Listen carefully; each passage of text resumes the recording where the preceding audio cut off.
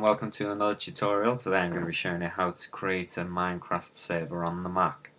First of all, you're going to need to go to the actual Minecraft website and download the Minecraft.zip.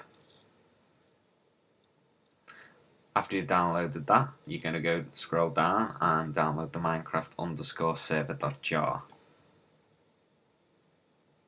You're then going to need the port map. I'll provide the link in the description. Just go to their site, scroll down to where it says users and download the application.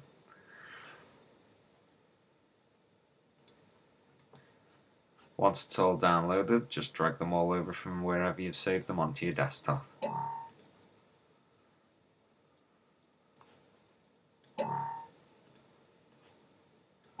And there's all three of them. Next, what you're going to need to do is you're going to need to open textedit and copy the code from the description in there. But first, you're going to go format and make plain text. Then copy it in. You're going to have to save it as start.command. It should appear on your desktop. They're the 4 elements that you need for the server. You're going to then create a new folder and you're going to call it Minecraft. Next, open your applications, utilities, and terminal, and type in Chmod, Chmod, space A plus X space, and then drag in the start.command and click enter. That just gives it permission to run. Next thing you need to do is type in cd space desktop. There we go. That just provides a path to the desktop. You can close that then. Then drag your server and your start.command into the Minecraft folder. Next, you want to open your port map. Just click open to that. I've blocked out my IP address there, but yours will be showing anyway. You then click the little plus button there, and you type in the local port box 25565, and that will appear in the public port. In the description, just call it Minecraft and add mapping.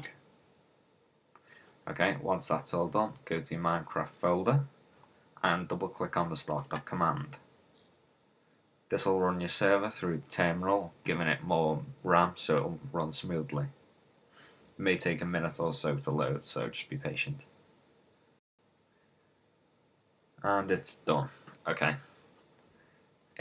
Make sure you don't close these windows, you can just minimize them. Then you want to close the Minecraft folder. Then double click on the Minecraft application, just click OK to that, and log in.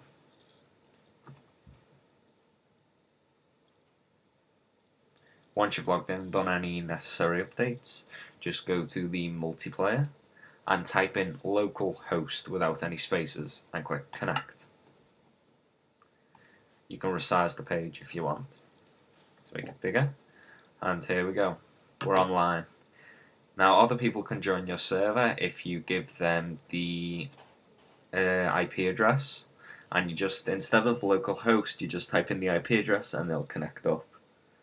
Okay, so that's all for now. Thanks for watching, rate and subscribe. Bye now.